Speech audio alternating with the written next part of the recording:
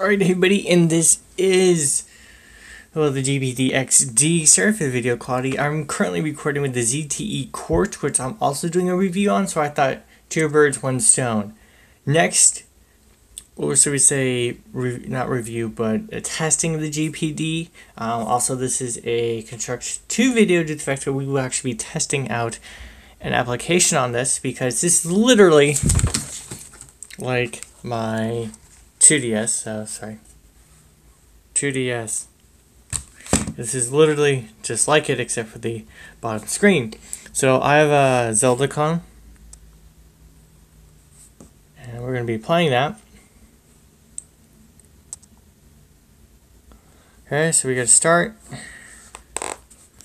And let's go up a bit. There we go.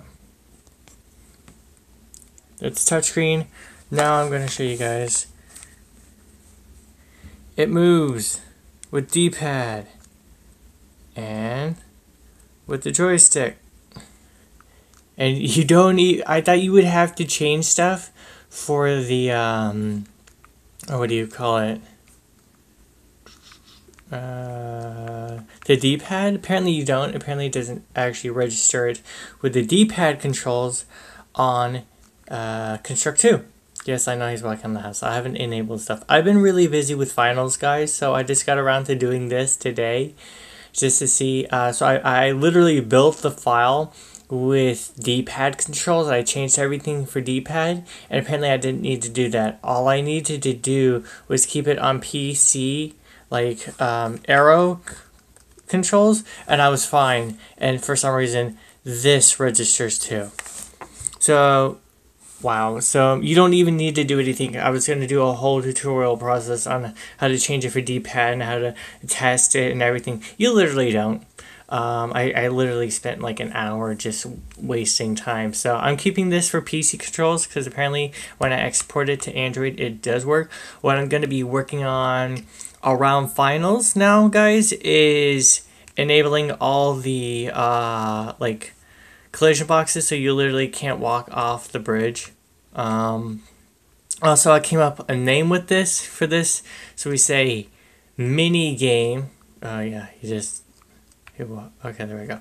Is that it's going to be called Zelda the Overshield, in which you need to actually get some sort of like magical shield which will protect the land from darkness. So yeah, that's what I'm going to be doing. Getting a whole bunch of sprites, setting up a little micro storyline, fixing some of the controls. As you can see, they're not perfectly working, but they are good working. Also, guys, if you know of any sort of like Android device that looks like a Game Boy, like the Game Boy Advance or the original Game Boy, please message down below. I've actually been looking for one.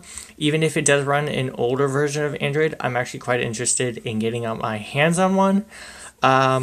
So yeah, guys, also I'll be putting out within the next day or two some testing on the GPD, so that would be CPU and GPU testing along with FPS test.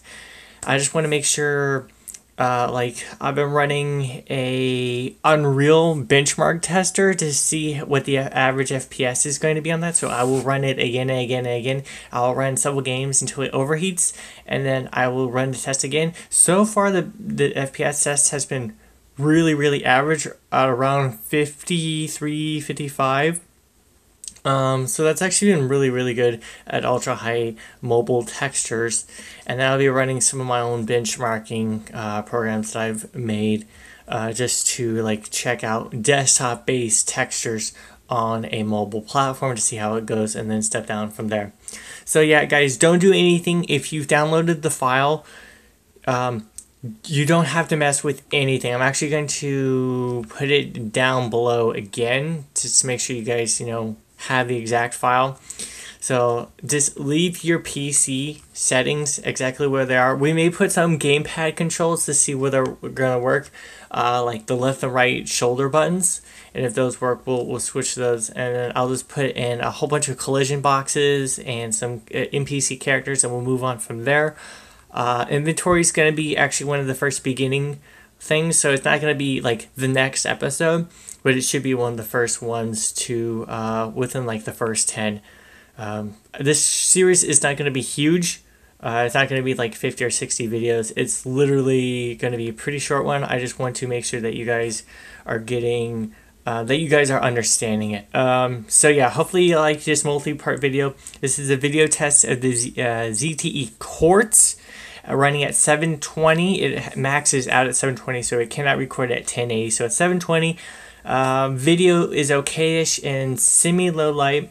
Hopefully you like the GPD running a construct to Android game or a fan game of a pretty basic fan game of Zelda. And I'll see you guys in the next video. Bye.